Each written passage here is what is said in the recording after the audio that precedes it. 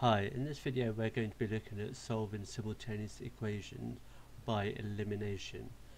Okay, so over here we've got two equations, 8m plus 4n is equal to 104 and 8m plus 2n is equal to 134.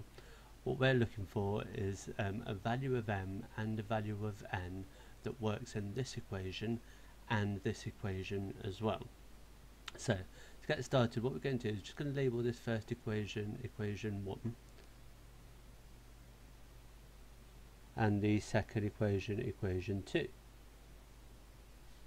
Okay, right, so what we're going to do is we're going to take equation 2 away from equation 1.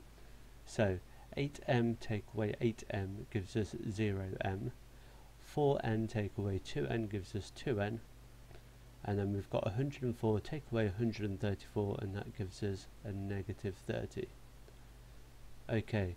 In order to work out what n is now, I need to divide both sides by 2, which tells me that n is going to be equal to negative 15. Okay, my next step is to work out what m is, so what I can now do is substitute this back into one of these equations over here. So I'm going to substitute it back into this top equation, equation 1. So subbing it into equation 1, I don't know what m is, so that's going to stay as 8m. N is negative 15, so I'm going to add on plus 4 times negative 15, and we know that's going to be equal to 104. So that tells me that 8m, 4 times negative 15 is negative 60, so plus negative 60 is just going to be take away 60, and that equals 104. I can now add on 60 to both sides, so 8m is going to be equal to 164. And then finally I can divide both sides by 8, and m is going to be equal to, that's going to be 20.5. Now I've used the first equation to work out m over here.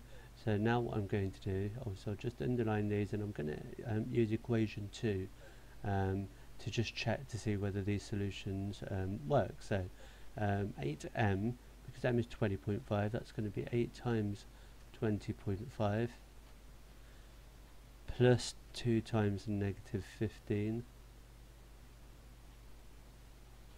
And I'm expecting this to be equal to 134 if I'm successful.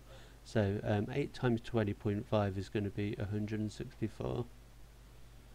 2 times negative 15 is negative 30, so that's going to be take away 30, and that gives me 134, which shows me that these are both going to be correct. Okay, thanks for watching. See you next time.